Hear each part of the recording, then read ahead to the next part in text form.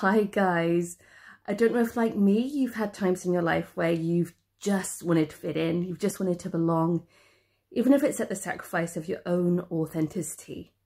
I think we can even deceive ourselves into thinking if enough people accept us, if we can just fit in enough or blend in enough, we can avoid rejection. But the truth is, we don't avoid it.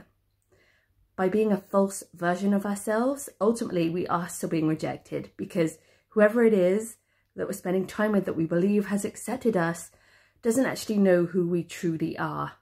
And not only that, you're turning your back on yourself because you're not freeing who you are to be seen, known and loved for who it is you honestly are inside. So it's not true that pleasing people and blending in with everyone else will avoid rejection. You only achieve rejecting yourself. And in turn, others are rejecting you. They're only accepting a false version of who you are. So I want to encourage you today to dare to be yourself, fully and completely unfiltered. Just show up as who it is you know you truly are inside and dare to explore more of who you are.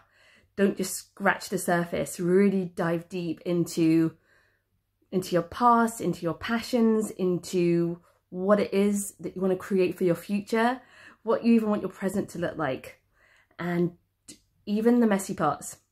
You know, accept your flaws, your weaknesses, your mistakes, because they're all a part of who you are, and an inescapable part of who you are. And the sooner you can accept that and love yourself where you're at, then the more freedom you have to create the life and who it is you truly want to be.